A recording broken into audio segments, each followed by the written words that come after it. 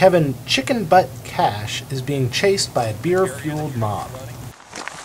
Yeah, luckily I've run this quite a bit. He has a 10-minute head start on his pursuers, but he often drops flowers so they can track him. He's the hare or rabbit leading the Peach Fuzz Hash House Harriers on a run through an Augusta park. It's trail running. And then again, you're going to cut through where it gets a little bit thicker to where you have to kind of weave your way through the briars and sticks and all that fun stuff trying to get through to find trail. Struggling through briars and brush is part of the appeal. Yeah, getting cut, getting poison ivy. I mean, that's climb all up and down ravines. That's all part of it. At 2 spots on this afternoon's 3-mile run, the Hashers catch the hare for a brief pit stop where they rehydrate with beer. We generally provide beer and water. If it's a stop at a bar, that's it's wide open, whatever.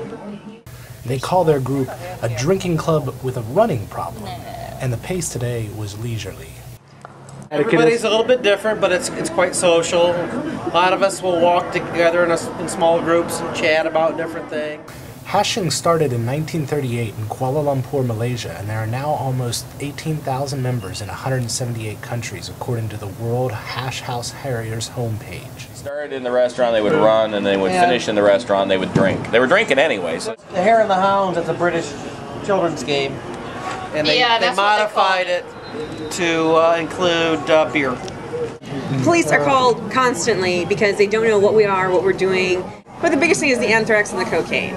People come up to us, this is a game, right? Because there's some kids saying that you're throwing cocaine down.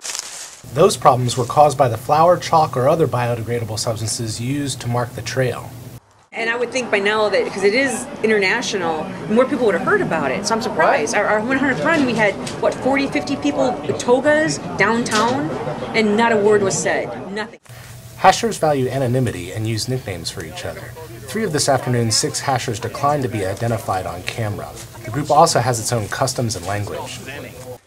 Throughout the run, Hashers sing bawdy drinking songs. Turn the camera off for the songs because you won't be able to use any of it. No. When it's this time in Georgia, Family can't be beat. Drink now, no.